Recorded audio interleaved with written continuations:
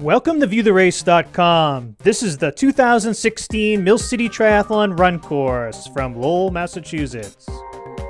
Nice flat start to this run course as you run north on Pawtucket Boulevard as you leave the transition area. Perfectly flat through this section. Now this race will feature both a sprint event and an Olympic event. The sprint race will do this loop one time and the Olympic race will do it twice. It's a 5K loop. We're just going to continue straight down Pawtucket Boulevard as we cross through the 1 mile mark. Now stay to the right side of the roads. You'll be taking a right on Old Ferry Road. Again, flat through this section. Now stay to the right as we're taking a right onto Varnum Avenue. Again, still flat.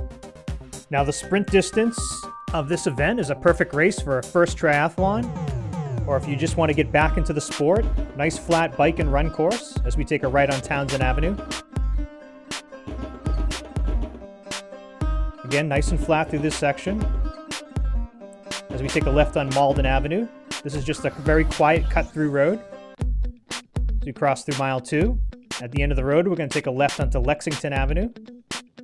Now, slight rise to the road here as you take this left, and the road's a little bit beat up, so just be aware of that. Now stay to the right side of the roads. We'll be taking a right back onto Varnum Avenue. Now as soon as you take this right, you'll be faced with a tough little uphill here. Your first hill of the day on the run course, and it's not overly long, but it'll hurt your legs just a bit, especially at this point in the race. Now this part of the course is newly repaved. If you did the race last year, you know this part of the course was really beat up, but it's nice pavement this year. Now stay to the right side of the road as we take this right on Magnolia Street. You'll be able to see the finish line in the distance, and you can sprint to the finish. Thank you for viewing the race at ViewTheRace.com.